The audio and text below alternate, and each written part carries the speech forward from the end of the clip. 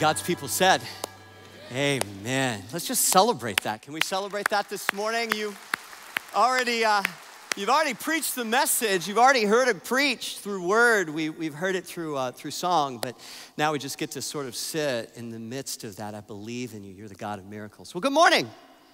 I pray that your Thanksgiving was a wonderful one. I don't know how you cook your turkey. If you, I don't know, deep fry it. How many of you deep fry your turkey? How many fryers do we have? All right, 3, great. Or how many of you like oven roasted? If you do tofurkey, I don't know what your thing is, turducken, but I hope it was wonderful. I was just talking to my wife this week. Isn't this weird? The memories that kind of come up when you go through holidays. And you know, like when I was in radio, before I gave my heart to the Lord and jumped in full throttle. It was a Thanksgiving tradition for me at the radio station. The eve before Thanksgiving, you know, Butterball Turkey has this hotline that's available 24 hours a day to help people with their turkey crisis, with the crisis that they have with the turkey in their life. And I would call, and it was my job, I would use different voices, and I would try to push that Butterball Turkey operator to the edge of her sanity. I would do it every year. I have since, by the way, laid all of those things at the cross. I have asked for forgiveness for all those things that I did when I was in the morning show. But Butterball, do you know that they actually publish a list of like the craziest questions that they get asked every Thanksgiving season? You wanna know what the top 3 crazy questions for 2016 were? Oh, these make me so happy. Question number 1, a guy calls and he says, yeah, I'm just wondering if the oil on my turkey, if it's gonna be safe for me. And the operator was like, well, I don't quite understand. Was it an olive oil? What did you use to rub on your turkey? And he said, no. I used a chainsaw. I used a chainsaw to cut through my bird, and I'm wondering if the oil from the chain would be bad for me. That person is out there. They're driving around right now. They're real. Question number 2, 2016. I love that this person calls Butterball, and they said, hey, and I don't know why everybody in my mind talks this way, but they do. Hey, I'm wondering if this turkey is gonna be okay. And the operator was like, well, why would it not be okay? He said, well, I got it out of my dad's freezer, and the date on it said 1969. It's like, a turkey is not a wine. So you need to just, for whatever reason, buy a new one, $15. Or last one, 2016, person called and they said, what should I set the dial? What number should I set the dial to thaw my turkey? Operator does a little bit more questioning there, and come to find out they had wrapped their turkey in an electric blanket and they were thawing it. And they wanted to know, you know, we all have this kind of dysfunction that sits around us every holiday season, do we not? Come on, is there a reason why, like Christmas Vacation, why we love that movie, and why? Because we all have an Uncle Eddie in our family, we do. Some of you may be Uncle Eddie. Well, what I love is that God moves in the midst of dysfunction. What does that have to do with Jesus? You're already asking that. I got a good answer for you. Could it be that when Jesus said, you are my sheep, that he's actually saying, and this is true, sheep are not the sharpest tools in the shed. So praise the Lord that we have a good shepherd, that he guides us, that he moves. That's what this Recalculating series that we've been in now for 5 weeks, that's what it's all been about. It's what it's all been about.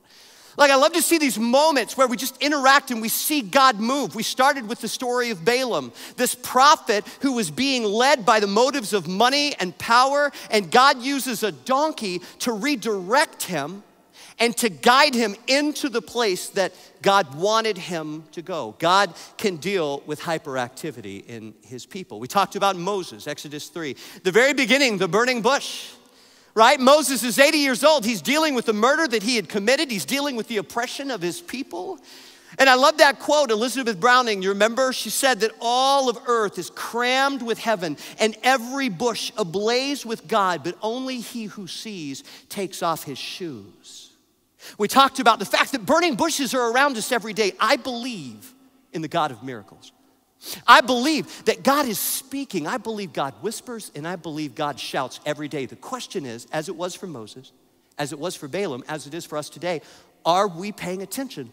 are we looking? We talked about the paralytic, the beautiful story of these men, these friends that took their friend, that did everything they could do to bring him into the presence of Jesus. And Jesus healed him physically, but we also know this man had a spiritual paralysis in his life. And Jesus said, your sins are forgiven. Jesus wants to see us healed, wholly healed. And then, of course, last week, Bob Hayes, come on, the story of the 10 lepers. If you missed it, you want to go back and watch it. And the one who returned to give thanks. Every one of these people, every one of these stories, a few of hundreds upon hundreds that you find in Scripture, people that had these recalculating moments. But we're going to talk about a party today that I actually think the more the Holy Spirit kind of led me to this particular passage of Scripture, it didn't make a lot of sense to me in the beginning, but I continued to dig, and the more I got into it, the more I saw that here's a miracle. We're gonna look at a miracle in John's Gospel, chapter 2.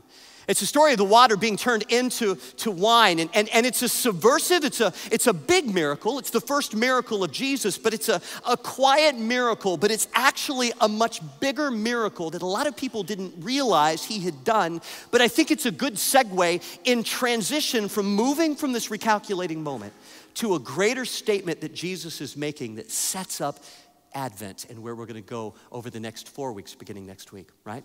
So what I wanna do is I wanna just pray for us. Can we pray real quick? And then we're gonna dig into the story. I love what God's gonna say today. I love the context of this passage. I always preach, I always just say, God, will you preach it to me before I preach it to my family, to my community? And I love what God has been saying to me within the context of this. So let's just pray for just a moment. Heavenly Father, you are the God of miracles, you are. Father, you pursue us, God, that you walk beside us, you go in front, you stand behind. God, this breath that we have in our lungs, it's your breath. And God, you are abundantly revealing yourself to us every single day. So Lord, I pray over the hearts that are here today. Father, I pray for those that are live streaming today. Wherever in the world they may be, maybe someone is podcasting this message right now. God, this is what I love about how you move, that anytime we say, speak, Lord, your Spirit will speak.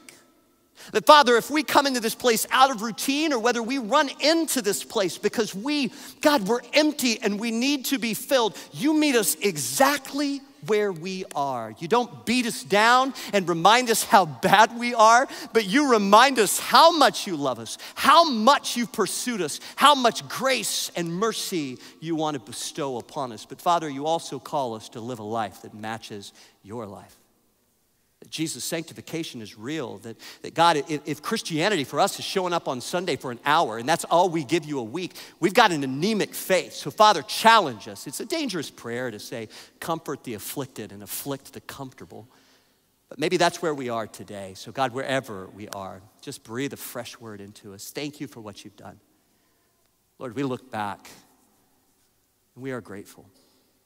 But I thank you for what you're doing, and God, for what you're going to do. May you be given all the glory, all the honor, and all the praise, as it's in your name that we say, amen. All right, if you have your Bibles, why don't you open them up? I'm gonna be in the book of John today, John's gospel. I'm gonna be in chapter 2. I'll get there in a moment. I tell you, I love the Gospel of John. I've always loved the Gospel of John. I mean, I love all the Gospels. Matthew, Mark, Luke, and John. I was talking to someone recently, and I just assume you all speak church, right? But I should never make that assumption. Maybe you come in today, this is all brand new. You have no idea what's even happening within the context of God's word, and that's okay. Matthew, Mark, Luke, and John, they're 4 disciples that followed Jesus. Jesus said, follow me, and they basically write down, they write the stories in a letter of what they saw Jesus do over the 3 years of ministry that he walked on the face of this earth before he was crucified and ascended. And what you find is some of these stories, you find them in different gospels. Maybe Matthew, Mark, and Luke would write them down, but some of them you only find them in one. This story, the wedding at Cana where Jesus turns the water into wine, you only find this in John's gospel. And why? Because this is early on in Jesus' ministry. You don't find it in Matthew, Mark, or Luke, and the reason is because Jesus hadn't said the words, follow me, to them yet. Just John is following Jesus. And John's doing something amazing. Like Matthew, in the beginning of Matthew's gospel, Matthew was a tax collector. So he comes out of the gate. He gives the genealogy of Jesus. He speaks from that tax collector perspective. He's detail-oriented. He loves facts. Mark was just matter of fact. Mark's gospel drives him crazy because Mark ends his letter with an empty tomb. He doesn't write anything about Jesus revealing himself to the disciples on the other side. Why? Because for Mark, it's like, hey, the tomb's empty. We've got work to do. We don't need to know anything else. He did what he said he would do. And Luke, from a physician's perspective, writes very much about healing and Jesus reaching the least and the lost. But John, something about the way that John writes. You see, John had this relationship with Jesus. He was close to Jesus. John referred to himself constantly as the one whom Jesus loved. You know, for the longest time, I used to think he was being a little boastful when he said that. John, the one whom Jesus loved. But the more you understand where John was coming from, when John would say that, the one whom Jesus loved, it just took his breath away. To think about God would put on flesh, would walk in the midst of humanity and would look at him and would love him. So John's reminder, his identity, was just this, the one whom Jesus loved. Maybe we need to rename ourselves the one whom Jesus loved. So John, out of the gate, in John's gospel, John chapter 1, it's not on the screen, but let me just read the first 5 verses of the book of John. In John 1, John says, in the beginning was the Word, and the Word was with God, and the Word was God. He was with God in the beginning. Through him, all things were made. Without him, nothing was made that has been made. In him was life, and that life was the light of all mankind. The light shines in the darkness, and the darkness has not overcome it. In the very beginning, John begins to lay this foundation that Jesus was the Messiah. And he begins to tell all these stories in the very beginning, John 2, John 3, John 4, these miracles. And every one of the miracles that John says, there's some deeper meaning. There's a deeper truth. There's a greater symbolism that's going on. So think of these stories, these miracles that you find in John's gospel as bricks that lay out the foundation to say Jesus was who he said he was. And that sets up where we are in John chapter 2. This amazing story begins with these words. On the third day, a wedding took place at Cana in Galilee.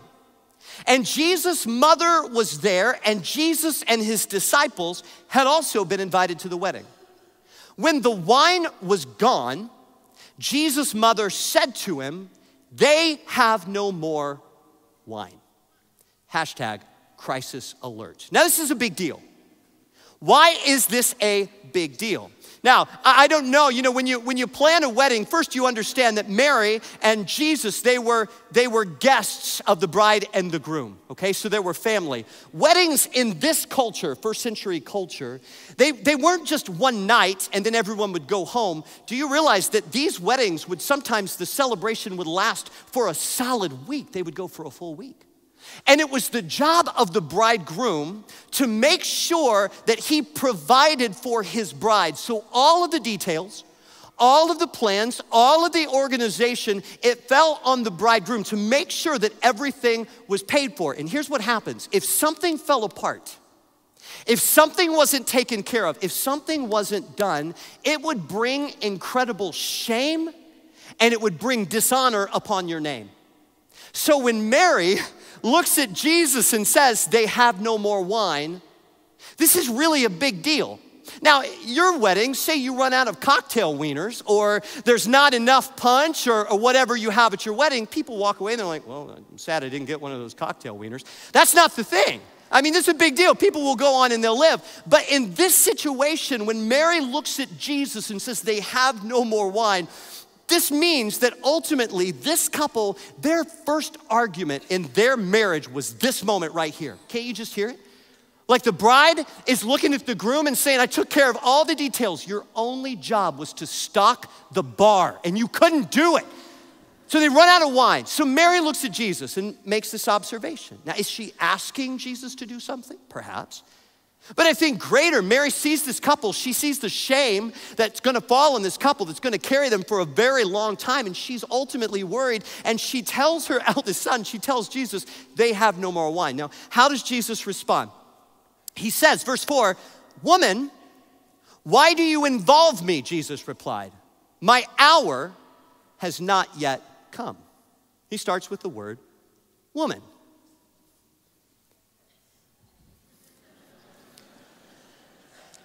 If I had ever looked at my mother and started with the word woman, I gotta say this is true. I love the smell of Irish Spring soap. But I may be speaking from experience when I say it does not taste well at all. So you hear this and you're like, is Jesus getting sassy with his mother? To like open with the word woman. How many of you think that sounds like he's just kind of getting a little sassy with his mom? It's actually not the case at all. Now kids, you wanna be like Jesus in every way possible. Don't open ever with your parents with like woman. Don't do that. Because it was a cultural thing that Jesus was doing. He would actually say this several times. In fact, on the cross, he looks at his mother and he says, woman. It's a sign of authority. It's a sign of respect. So he says, woman, why do you involve me in this? Now, he's not being insensitive, but there's something deeper that Jesus is saying here that when you really kind of dig into it, you get this deeper thing. This couple has great shame and dishonor that's on them. He says, why do you involve me in this? In other words, like this doesn't intersect with the greater calling that I have on my life. In fact, he says this, listen, this is so interesting. He says, my hour has not yet come. What does that mean, my hour? You know, anytime Jesus would use the word hour in relationship to his ministry, his time in this earth, he was referring to the crucifixion. He was referring to the moment that he would go to the cross. So it's as if in this moment, he sees the shame that's fallen upon this family, and he sees that this is a big thing for them, but he sees a greater picture for the shame that ultimately covers humanity and what he came to do. So I love in this moment, Jesus says, my hour has not yet come. I get the shame on them, but listen, I've got a bigger perspective. I've got a bigger calling. You don't see it now, but when it comes, it's gonna make all the impact. It's a whole recalculating moment for everyone in the world. Woman, why do you involve me? For my hour has not yet come. And look at what his mother says. This is so good, I love this part. His mother said to the servants, do whatever he tells you to do. That's really good, isn't it? See, mama's gonna find a way to make sure you do what she wants you to do. You understand that? Like, I love that this is the only time that Mary would actually instruct Jesus to do something. This is the only time you see it. But she doesn't say it to Jesus. She tells the servants, you do whatever he tells you to do. If you don't hear anything else this morning, please let this sink in for just a moment. What if the first step to a greater miracle in your life begins with this? Do whatever he tells you to do. What if that's the first step? What if that's it? What if that's where your miracle, whatever that thing is, that thing that you're lacking in your life, that stain that's on you, what if the first step is to do whatever he tells you to do? I'm not great at math, but I do love this equation. Nothing plus Jesus with an addition of willingness and obedience and action in faith equals abundantly more every single time. I love that. Mary says, do whatever he tells you to do. Well, there it is. How's Jesus gonna respond? Nearby stood 6 stone water jars, the kind used by the Jews for ceremonial washing, each holding from 20 to 30 gallons. And Jesus said to the servants, fill the jars with water. So they filled them to the, say that word. Okay, Jesus sees there are 6 stone jars that are sitting here at this wedding. They were for ceremonial washing. You have to understand the culture. I mean, all the way through the Old Testament, there were these Levitical laws of how you were called to purify yourself. In Mark chapter 7, I think it's verse 2, it says that the Pharisees, they never really ate because they were always washing themselves. This is something that you would use these jars in order to cleanse yourself because you were filthy, because you were dirty. There were these ceremonial purification rites that people would go through. God was gracious, God was merciful. But these are things that you had to do for yourself in order to be cleansed. Irony that Jesus would perform this miracle in the very things that people had to do for themselves that Jesus was about to do for humanity. Why did John say 6 stone jars? Why is the number 6 there? Is it a coincidence that the number 6 in the Bible, anytime you see the number 6, 6 means mankind, humanity? That Jesus would take these 6 jars and ultimately by making the water turn into wine, he's doing something greater. The number 7 is whole, it's completion, it's perfection. Jesus says, bring me those 6 jars and I want you to fill them up with water. Now when we read scripture, everything's just flat, right? Everything happens super fast. You know how long it would take to take these jars and to fill them up? It would have taken a really long time. But these come back, right? They come back and they are filled to the brim. I love the servants. They go so far beyond what Jesus said to do. They fill them to the top so absolutely nothing else can go in. And then he said, now draw some out and take it to the master of the banquet. Think wedding coordinator. Take it to the master of the banquet, the one that's really panicking because there's no more wine in the house. Well, they did so. And the master of the banquet tasted the water that had been turned into wine, and he didn't realize where it had come from, though the servants who had drawn the water knew. And then he called the bridegroom aside. Bridegroom comes over, and listen to what he told him. Everyone brings out the choice wine first, and then the cheaper wine after the guests have had too much to drink. But you have saved the best until now. This is great for so many reasons. Number one, he just told the bridegroom that your wine that you had was cheap. Like $2 chuck. Like your wine was so cheap. But he said, I love what you did here because I just tasted this new wine that you had brought in and you saved the best till last. Now, what did the bridegroom know that the wedding coordinator didn't know? That wasn't his wine. He had absolutely no idea where this wine came from. But you know what he did in this moment? He went, yep, that's exactly how I roll. Like he totally took credit for it. I love this. You know what I love about this miracle? A lot of people didn't even have a clue where it came from. A lot of people didn't have a clue what was going on. But Jesus did. He's saying something greater, that I'm coming to take ordinary things and to fill them to the full and to bring something rich and something glorious out of it. That's what he's doing. So John would say in verse 11, what Jesus did here in Cana of Galilee was the first of the signs through which he revealed his glory, and his disciples believed him. First thing I want to say, revealing his glory means that we need to accept and understand once and for all that he takes away our shame. When my son, Nick, was 2 years old, my wife called me and she said, she said, you need to come home and see what your son has done. Anytime he did something that was a little weird or ADHD, all of a sudden he became my son. Isn't that sweet? So I come home, and she wouldn't tell me what happened, but I come home, and when I see my little boy at 2 years old, I brought a picture. This is what I see. Now let me explain this. I cropped it for you because he's here today. I cropped it. That's too much pressure for him. You're welcome. And he's seeing this for the first time right now. Nikki had put him down for a nap in our bedroom. He'd fallen asleep. And in the little table next to our bed, I had a black permanent Sharpie marker that was in that table.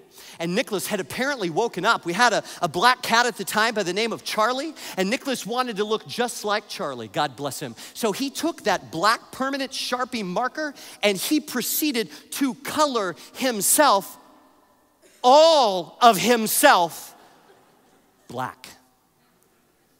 And I come home. Nick, and he's like, I'm Charlie. And I'm like, yeah, you've got permanent marker on you. So we begin to just try and wash that off and nothing is happening. And Nick's like, why is it not coming off, Daddy? I said, you used permanent marker. He's like, what does that mean?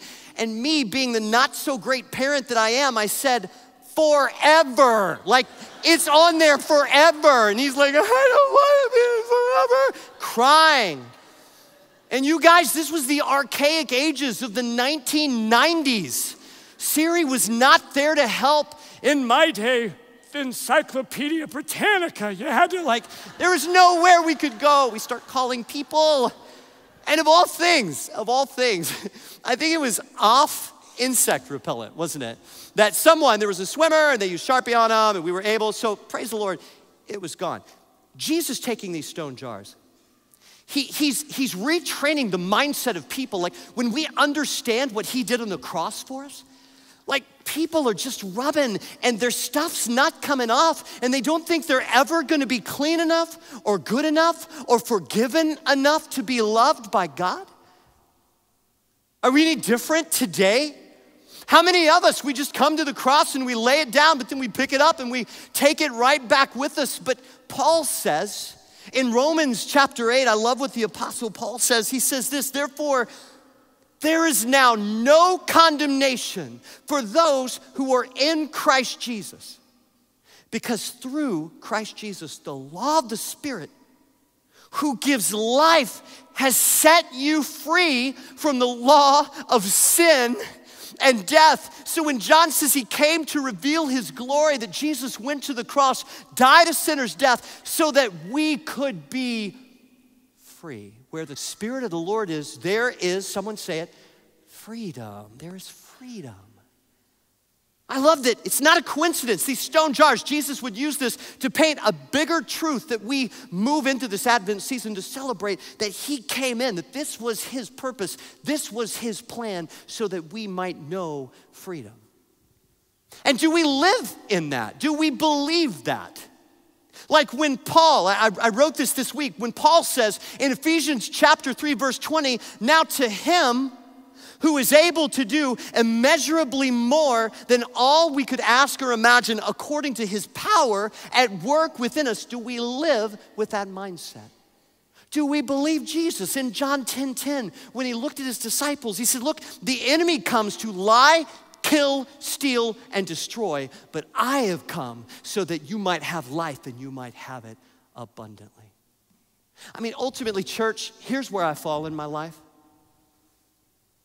I mean, this miracle of Jesus turning the water into the wine, the symbolism, right? The cup when he takes the wine and he says, do this. This is the blood of the new covenant poured out for you and for many for the forgiveness of sins. Do we take this gift in our own life and are we guilty of turning wine into water? I mean, that's been my conviction this week. Are we guilty of taking this grace and all that God has done and watering down the blood of Jesus Christ so that it's empty and it holds no power because that's not why he came and it's not why he died. There's incredible power in that. And if you wrestle with that, if you wrestle with the flesh and the law, you're in great company because the dude who wrote 2/3 of the letters in the New Testament, Paul, struggled with it all the time. Last one, band's gonna come up and we're gonna wrap it up here. But so how do you do it? How do you live a life full of the Spirit? How do you live a life connected to the Spirit? I think Paul addresses it well, and here's how we end. Paul says to the church of Ephesus, right, this letter, the church was turning on itself and they were backbiting and they were arguing and they were following false teachings and they weren't loving each other well anymore. They were becoming more like the world and not in the world, but of the world. They were becoming more like the world. So Paul says, be very careful how you live. Not as unwise, but as wise. You know what Jesus Christ has done. He walks through the book of Ephesians. Read the whole book. It'll take you 30 minutes, maybe at most. He lays out the foundation. He says, knowing what Christ has done, be careful how you live, not as unwise, but as wise, making the most of every opportunity. There's that obedience. There's that stepping into faith when the burning bush happens, because he says the days are evil. He's not saying the world is bad, but there is bad in the world. So therefore, don't be foolish, but understand what the Lord's will is. Listen, don't get drunk on wine, which leads to debauchery. Those of you that love to use the water to wine because God loves to keep a party going, drink responsibly, church. This is what Paul says. Don't get drunk on wine, which leads to debauchery. But instead, here's how he ends it. Be filled with the Spirit. You know, that's what I love. When you tap into the Spirit at work in your life. When you understand that God fills us with his Spirit, that his Spirit is just abundant and it's rich. When you live into that Spirit, when you're obedient to that Spirit's movement in your life, you better bet that you're gonna see immeasurably more than you could ever think or imagine, according to the power that is at work within. So let me pray for you now. Father, I'm grateful. God, I'm grateful that you show up and that you show up every single day. Father, for the statement early on, the very first miracle that we see where you take water and you turn it into wine, you're communicating a much bigger gift that you're giving to humanity. Jesus stayed the course. He went to the cross, and it wasn't our shame and our sin that held him there. It was his love for us. God, it's your love for us. So Lord, we're moving into a season, and I feel like it's just gonna get busier, it's gonna get louder, it's gonna get noisier. But Father, calm our hearts. Let's tap into the Spirit that's at work within. And Jesus, just continue to follow us, continue to lead us. Holy Spirit, thank you for the power that you make available to us every single day. God, let's accept that grace. Let's accept that mercy.